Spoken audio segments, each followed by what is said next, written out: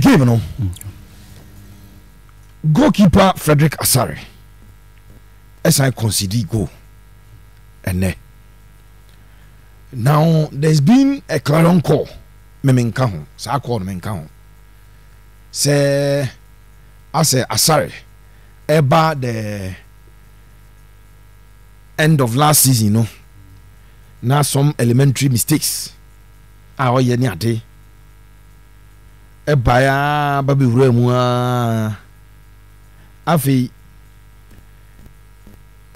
pre-season game on money Hufc football Democracy Cup sa ball na asamo ba che ko pem share no enko fo fili se na se enko be fa nan watakwa bola time aso peja kick at the bar box and goalkeeper wa ampie Tito still ampie na enko fo yes dabi ene ese Kamara abeda nano Kamara eda game versus Gold Stars AKP clean sheet. This will feed into those who feel say there be, but I have a difficulty in recent times. Kwaya Kotoko, goalkeepers and captains especially, I have a different opinion on this particular matter. I feel that the goalkeeper should rather be encouraged. Goalkeepers trainers must work. Asante kwa fenipa itu omoka. Inti ese goalkeepers trainers no. Say goalkeeper no say weakness when it comes to area situations are. You must work on him because two goalkeepers trainers. All of them are on pay Ruby IGP. Inti ezo mo improve boy no ewo. Na sadia na me twaso Felix Anan ball Kotoko captain's armband. That was the end of Felix Anan. Then lad Ibrahim Baje Kotoko captain's armband. Sa Abedru Asare so Asare last season, last 2 seasons, Obi say I am for Dalad in Tranchen one Asare Modemono into a bad goalkeeper. We cannot agree that he's not a bad goalkeeper. If he's going through some moment, a difficult moment, this is why we must show support to him. Of course, say Oyam Wojuman not any year that you look at other options. Remember, he's a national team goalkeeper. Felix Anan at the time, na Kotoko, or Trancheno a national team goalkeeper. At the time, Danlad Trancheno a national team goalkeeper. No, I call Chan tournament about Bayern or better than bench warmer. I think that cannot be encouraged. Captains and Quadia, we goalkeepers in free war. Mokai a Ganiu, Ismail Ganiu, captain. Ni say captain say you go see Diamond bi mo say or say you go to play man say hey na Ganiu na ye jana kwan. I think the culture e be kakra me say am boko to ka to mam captain am nye o because oji captain na hu kakra e de ma o. And the game no overall you rate him 6.0 for the performance he gave today. Abrante di ade Lord AMOAH is making a case. He is stating a claim for the right back position from Emmanuel Kote. Lord AMOAH said, "Who the nine kwa sisi onazo obowa ha beka say onyade me amane mobi." E nine dem fiamfia bi pa. Name ball nankasa no. Onim ball. He plays so well. Number 2 hono. Wonim number 2 a Samuelin Kumo eboma Kotoko. Number 2 na ya Frempom eboma Kotoko no. Enu bi na Abrante de din e de Lord AMOAH ebo. Ade ba kwa wono se ne ne din dodo nti SM24 e working on that side and our attract cars. But the crosses are very good. The cut ins or the ball running and you know cross or who's a fullback now running ababe cover or advertiser the all cross no cut in no lay pass at the about edge of the box as a place age now. And Lord AMOAH will be rated 7 today. Another solid performance from Esmat Abdelhamid Muhammad Al Hassan. Ono so person chese Kotoko number 3 ne de ne dia akoda we buy na enkofo hye ni gidie sa no munim say striker no you have ya gobmum e betimi ama more, but from the first game of boy also ko ball has a full game no on buy no so 3 days or 4 days no mko sa game no. In that game striker no you have you go perform no has for you soon the side up no onya bad but no onya exceptional e man go focus oh me kai say e bra Kotoko e more players no foreign players obi ka say oh e be yanka omo sama smart ne nkona omo nto yi Fofana ne Sibo man amra na mzibu nya abotre ne tre na obon top level number 3 na said Kabiru di kai no this is a player obo edema Ahila Onduman youth team ni promote he's or chira omo say obebo han no oba bebo ho o twemako and akra performance mini coach Kwesi Appiah enya engagement or say he's a boy or the national team come down when he trainer you see so much prospect if you're Brandon you rate him to 8 today and now Asante Kotoko central defense on say omo about justice in Kuku Blay Samba Ndongani Kotoko central defense in this is the competition is amongst 3 players for the starting 2 positions, you know. Ansu there, a FA Cup, any other matches no bebo. A base Ubiniwa Ansu bebo. But open 3 players now, or more pre 2 positions, you know. Samba Ndongani, Justice Blay, Joseph Ablo. Ebra Justice Blay, Kotoko 2 games and now on Mobino. No BN him say Samba any Ablo alpha position, you know. The return of justice in Kuku Blay, the Chief Justice.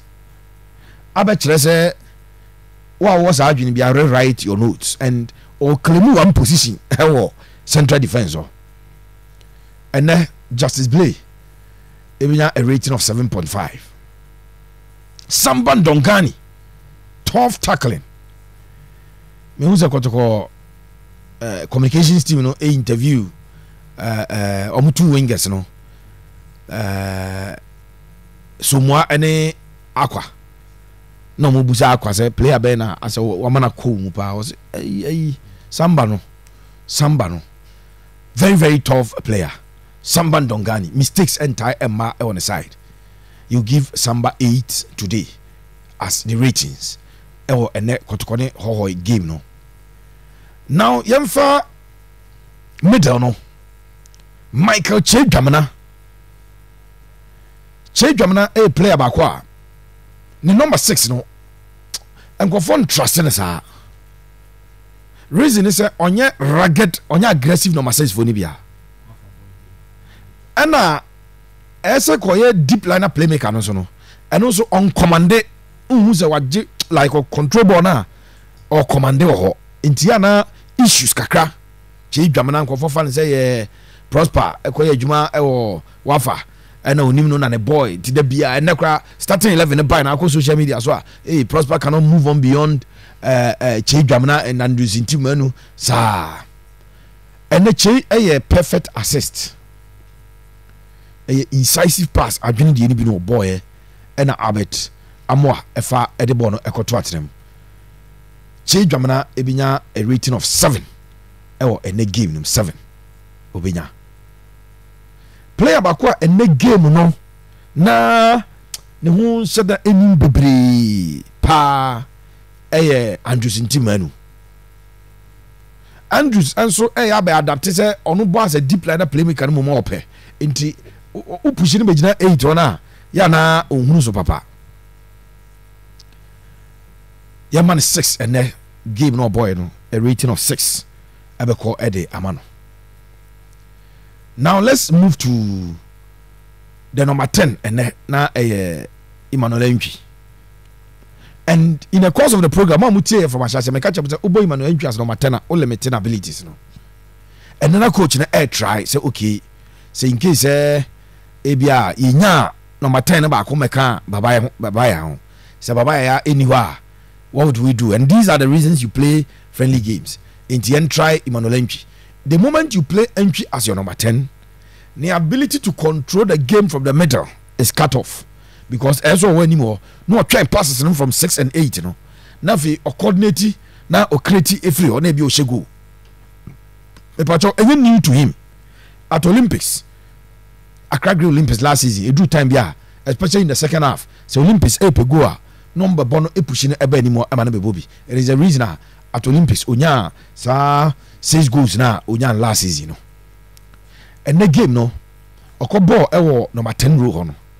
One fair to say and saying obo but in the passes the flare there and no be o game ni bia hu say or control ball na with different type of a player or flare no or the passing range, long passes, short passes, the vision to locate players near the no on the side. But and those day one of those days for Asante did the entry. So 7 for entry and a bad rating at all. I think that Peter Amidu Aqua breba minim say obinim ba adwe because Pepe ni ebe league 34 matches na ebe preseason kakra wo brese say as a preseason no wabo games ni nyina chen obia from the Democracy Cup to Ata Academy to Rain Masters to Mediema to Bibiani Gold Stars ena ene it I think that a bit me I fatigue kakra but still and no jibon and running no or sa skillful wingers libi or triple anso it's Peter will get 6 for today. Then somewhat Bernard Someone story na quite touching because time and players echo no be any say Bernard Someone so ebeko. In fact nabako and say Bernard Someone no kra e bia obeko loan into okolo na wakopeja na ebi odiaba.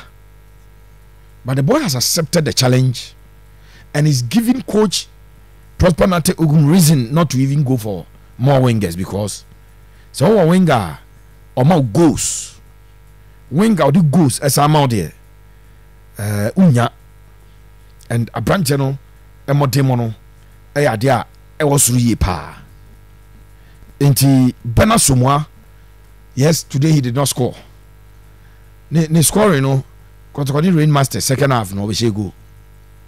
And Kotoko Ata Academy second half we go.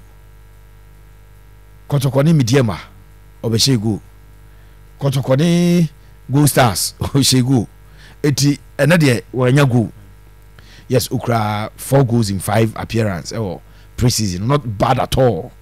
Also pick form ni yepa. 7 for Bernard Someone. Then the striker for the day, Albert Amoah. Now Albert Amoah no say makaze football ye wo different eyes ye dey obi o or expected number 9 say dey bi ogina box mu na ball no ba no abase na ball no ba no hit we abopo na or pim defenders go from so what say ni ko hwe Albert Amoah obega zo nya de. But Odi ni said the link up play, the interpositional display, the sense of placement on the field. Say, Bono akodi right-sided winger or right side wings. And also Ben or Onya Day, Onya player or suffer to position himself for the final balls. Or a player or a very quick and you bought through pass at the man leadino. That's a defender one chana. Obefanano ya kwa yi takwa o de ade bi ye medium play man che kire de from obi atem penalty ball turn ni ma quick no obehye odim na o de ball no okwa akofa e de akọ enti Albert Amoah ono so preseason 2 games and on she goes medium de no an she go and Gold Stars de no an she go dia kana so otontra pa no bon double eti and obo winning or obo the only good yama Kotoko. Yes, ho eche kano abranche modemono e wosoro and obenya 8.5 highest rated player ewo enege no oye adwuma pa o fight twado no sorry no petew no okoredim na modemono e wosoro e de ma branche place free bench e buy no o ka se uriti omo a yamo boss quick na afi yam fancy ya ba ho no so abeje mo adwenkyere place no mo free bench e buy no maka cho say coach na 4 substitutions 69 and 70th minute Samuel Tinedu Baba Yaya Patrick Asidu and UF Yagop on be intimanu entry Amoah and Amidu Tinidu ebe control middle na pa Tinidu be control middle na boy incisive passes na for 20 minutes you can rate him and I will rate him 6.5. Baba ya ebe come ya Baba ebe come ya from the bench 20 minutes 6. Patrick Asidu ebe replace a smart ebe try be rane ewo wings or say ono so betimi a create bi ediaba 5.5. UF Yagob ebe come when more still go ama after replacing Abetamoah ono so 6. Eti Asante Kotoko game a womo eboy no say na ebe reti players na womo ejina mu enso eboy no Prosperity Ogum ebenya 7 for how he coordinated the game generally, but and a lot of substitutions are a gamer or bar starting no crano and Kobe started Tinidu, I started entry, I started Babaya straight and Kwan started Chi any intimanu, but because or the shard in sa ena adena ekokoye Asante Kotoko and so a boss game intino Kotoko omo 5th game ewo preseason omo wini 3 lose 1 a draw 1 everyone say season na share 5 games na so we got 10 points from 15 possible points, right? Kenya bad crap, but season we Kotoko for no cause omo operation 15 points first 5 games circles and some balance you do abete omo din koma na ate omo pepe no ni e den wote but ya tenti sa e na omo pese omo eye no yam fancy na afi yamra ahoma so na yam fa wadwen 0322498035 0322498035 0243114497. Hello, good evening.